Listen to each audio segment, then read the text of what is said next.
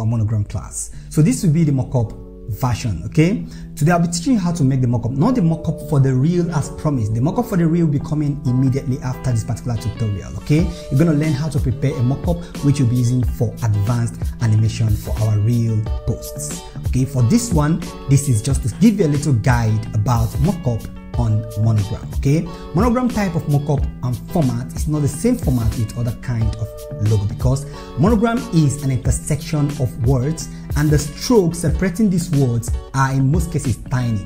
If they are not scalable, it becomes a problem. So when you place multiple mockups inside, like for instance 9 as we have before, inside one box, it becomes very difficult for people to understand how the design works. As you can see this very clearly from here, but when we switch to this version, it becomes a little bit difficult for you to understand what's going on. Okay, now there are some kind of Monogram that supports this version. If yours supports it like mine do, you can go on with that. As you can see the woman hat from here, we can see it very clearly, but I think we have that here, we don't have it here. But let's take for instance what we have here. You see how clear it is. Okay, so that's the first version of Monogram. You can use 2 layouts, you can use 4 layouts, you can use a box here, another box here, another box here, another box here, just 4 squares inside this square. Okay, you can create this by 2000 times 2000. This is the size you're going to use in creating this layout for your grid. 2000 times 2000. Next thing, I'm going to show you how to create a layout like this very easily at the end of this course. Okay, so you can place the bright version here, place the dark version here, place the dark version here, and place the bright version here. This is just to create a balance between your work. Okay, the next version, this is the one we already have. I have a tutorial on this on our last design lab 1.0. the video should be on YouTube. You can go watch how we assembled all these mockups, and we use specific tools for mobile, but today we are going to use Photoshop to do it. As you can see, you can still make about 9 or 10 grid mockups and prepare them, present them in your grid if your mockup type supports up to 9 layouts without confusing viewers. So the next is this beautiful one. Now you see the color we used here. This is milk white, okay, in conjunction with the green. Okay, this is a dark, very dark green, but we didn't apply that here because the shadows we can't get the shadows if we apply too dark version to this bag, but still everything works perfectly fine. Okay, now we get to the next version. We have seen what we talked about here. The final one, as you can see, I made here, you see the green are laid, the green are different versions of color than what we have in the previous one. So you can mix and match multiple colors to see what works best for you. I'm going to give you a link which you're going to get any kind of color combination, okay, working in line. This is for beginners, actually, people who don't know how to work around their color. This particular link is going to help you. Okay, so the link is over here. So fine, so I'm going to drop this link in the description below. Okay, so you can pick any color you want from here. Just click on the color. It has selected that particular color value. Now when you get into your Photoshop, you can select on a background and double click on this element, then place your color as you used to do. You can place your color value from here. Okay, it applies that color value. Okay, so that's how to choose colors from here. You can pick as multiple colors depending on your brand type. You can choose this dark navy blue. You can scroll down, there are multiple nice colors you can mix and match to create your work. Mind you, I'll be there to guide you. You can use this brown, but when you're picking brown, for instance, we pick this brown and we pick this brown for the lighter version. Let me show you what we are going to do now. Let me show you what we're going to do. So we pick this brown for the background. Okay, we place it to the background, we paste it here. Then we pick the other brown. Now watch what is going to happen. We pick this other lighter brown, okay, or let's take a more lighter brown, okay, for the logo icon itself. So let's place that for the logo icon. So I want to show you the difference and the problem you can run into picking colors from that. That's just the difference. Now we have this kind of contrasting that is not clean. This is not a clean contrast, even though we used a lighter one. If we had used the darker version of that version, it won't work at all. So what we're going to do here is we select on the background, actually not the logo itself, logo icon color is okay. Select on the background, okay. You can switch the color to make it a darker blue, okay, a darker brown, I mean. Go down until you get almost to the darker version of it, okay. So let's go a little bit darker. Fine. So this will work for your brand too. If you use this for the base color, the brighter version of blue, use this for the base. So this doesn't mean you must go scramble your color from there. You can create your own color from this particular place without going into that particular place I prescribe for you. But the reason for that place is just to give you a little bit of guide. Okay, a little bit of guide. You can choose to go with purple. Okay, now let's say we go with purple. What color are we going to use for the base element? So the base element is this. So what color are we going to use? We're going to use a lighter version of purple. Still select the same version of purple you selected, then draw your arrow until you get to the lighter edge of this angle until you see you're going to get your color, the color variant you want. Don't mind what's going on here. Let me clear that out immediately. So we actually didn't remove you see, actually didn't remove that stroke. So as you can see, we have our variants working perfectly. So you can choose this color to work with, choose the color to work with, also choose the green to work with, or choose any other color. But once you choose the color, go to the darker part for the background and the brighter part for the version. And that's not just the principle. You can also go with the darker version for the element of your mockup and the brighter version for the background. Now, in this case, you have to choose which one works. Not in every mockup that everything works perfectly well as you think. Like for instance, this bag, as we see here, if we had used the darker version in the background, the image here won't pop as it is now. It won't be bright. Okay, we have some kind of white cutting edges. I don't need to tell you much about this. You understand what I'm saying. So use colors on parts it works perfectly well on. Okay, so these colors variants, you can pick them from here or just generate them from your mind. Okay, pick them from there. They don't provide enough color as what I demand from here. For instance, I needed to see some kind of darker version of every color, but I don't find that here. But at least this gives you a little bit of clue on how to walk around or what to get from there. Okay, I would have gone ahead to show you how to create grid layout like this. Okay, the grid calculations like this, like we did in the sketch version. We did a little bit of calculation there. I would have shown you a little bit of calculation from here too, how to prepare this, and also not just teaching you the calculation. We also learned how to prepare this with the grid golden ratio or the grid styling. Okay, we use the grid format to create our logo. You saw that right in your face. We use it to create this particular logo. We use the grid layout to create. I don't know if we deleted that element. So I taught you guys how to create it, and the sizing, how to create the sizing. I would have taught you guys how to prepare the mockup version so you can use it actually on your work. But we don't have much time on that. We have to create that course another day. But if you understand the trick behind this, placing these stuffs along with each other, you can then create one and use it in your mockup. Maybe in the center mockup, it works best in the center mockup, okay?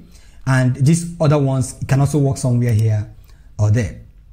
So we've learned the subtle colors, how to use subtle colors is very important. We learned the grid layout styling for monogram pattern. You saw the difference, and I explained why we should go with bold version like this than just going with 9 grid in layout like this, because of the clarity and scalability. I talked about that. Okay, so I'll prescribe some mockup for you to use. Okay, for this monogram version, there are kind of mockup you use. As you can see from our mockup community, we changed, we added some new mockup variants. Okay, as you can see from here, these are kind of mockup that support monogram. As you can see from here, all these are mockup. If you're not in the community, the link will be dropped in our official group, the Design Lab. It will be dropped there. So now, as you can see from the mockup, let me just pull out these images. You see all the mockups as we have from here. Let me just prescribe all this mockup that we have available is usable for your monogram. All of them from this particular one down. Okay, so I can prescribe some more from the top side. Okay, I can prescribe this can work also. The background can be your base color and the cup can be the main color, and the color of the logo will be the base color. Okay, when you choose a color for background and you have a background color for an element and you have the logo on it, the color of the logo must be the color of the base background, and the color of the cup can be the color of the light background. The same applies to this. You can use this also. You can use this also. You can use this also. You can use this also. You can use this also. This works perfectly well. I'm just prescribing a few mockups which can work very well. Don't use this. This doesn't work fine. This doesn't work fine. This might work. This okay. Don't use this. Don't use this. Okay, you can use this too. You can use this. So there are multiple, you can use this too. There are different, you can use this, you can use this.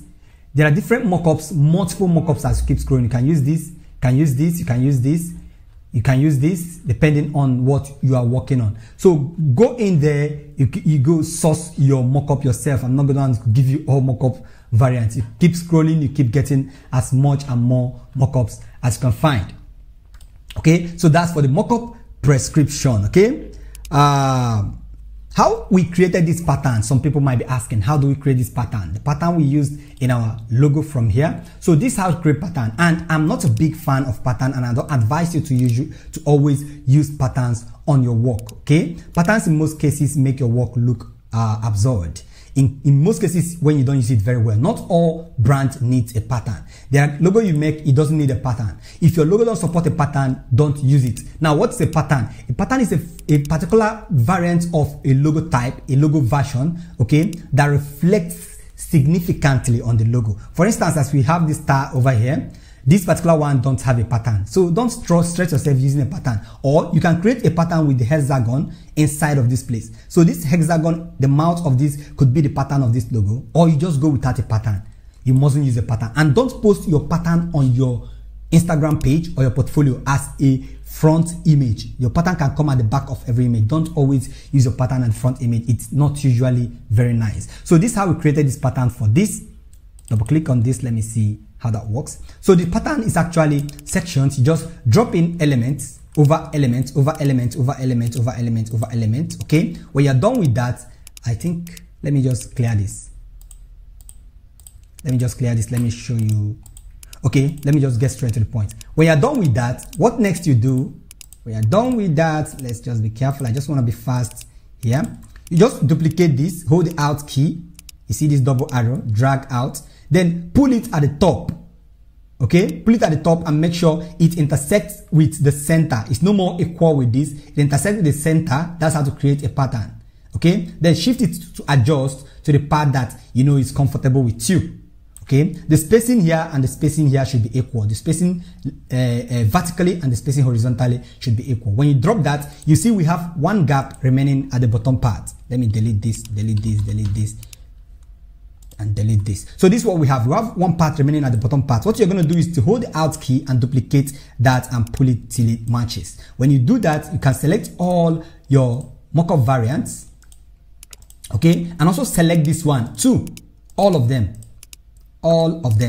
Okay, now hold the Alt key and drag out. Now you can create a different variant of it and drop it. You drag out and drop it. You drag out. As you keep dragging out and drop it, you'll be creating that symmetrical view, okay, or that aesthetic view showing difference between this variant and this variant, and by so you created your pattern. Okay, this is the brand pattern, but you mustn't use patterns. Okay, these are just a 1 and 2. You mustn't use patterns. So that's how these were created. All these mockup are in our mockup resource community. Like I said, the link will be in the description below.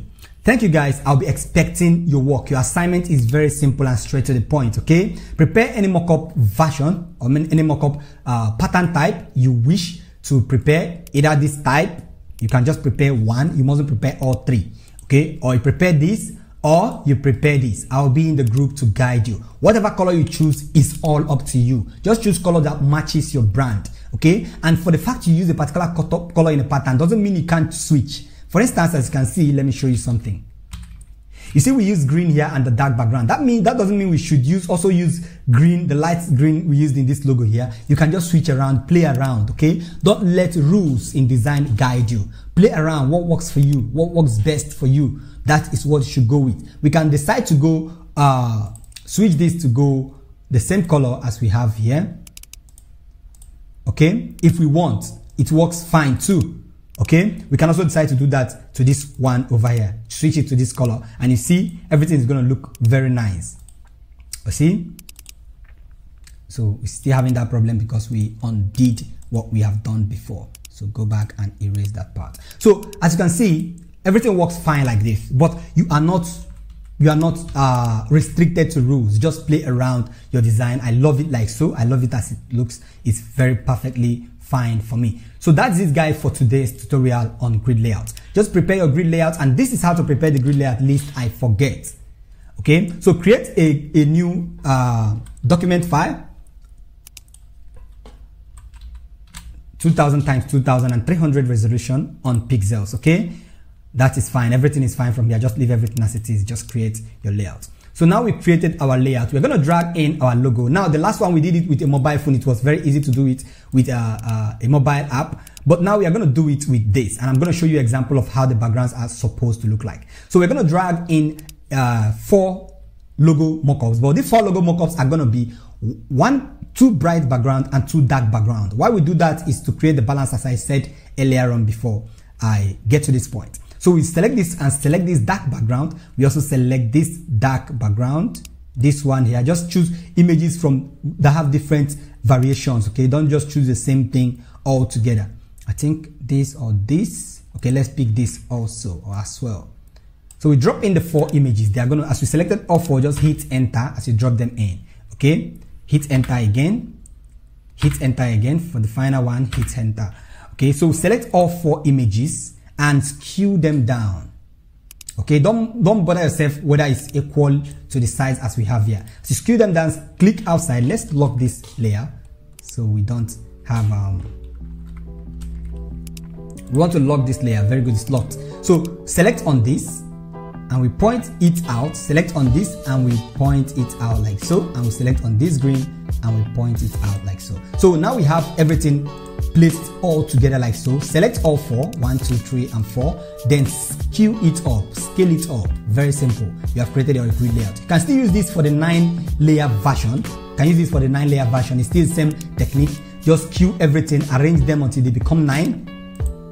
For instance, for this one, let's create a layer and plug it at the bottom part of this.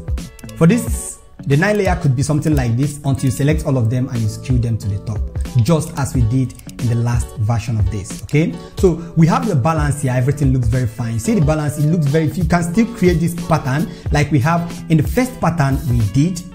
In the first pattern we did, look at it, it's 3 layer. Okay, 3 layouts of the grid version. This is the masonry version. I talked about that in our past mockup tutorial in our design lab 1.0. If you have not watched that, go to the YouTube channel, check for that. Now we see we used 3 here. Here we used 9. Okay, we used 9 here, and here we used about 1, 2, 3 and 4 over here, but the 4 are still masonry. They are not well arranged accordingly. Okay, we have another one. No, so in the final version we have 4 that are equal to each other, but the balance here is what we created. Okay, now the green here is not the same green as we have here. You can select on that, pick on the color picker tool, select the green we have here and point it to this particular one, and we are good to go. So that is simply all you need to do. This is how to create the grid layout for this 4 version. You can create this too if you love to use this particular pattern. So guys, that is it. I'll be expecting to see your assignment. See you in the next class when we will do the magical real animation for the final version of this tutorial. Thank you. Once again, my name is Mano. Enjoy the rest of your day.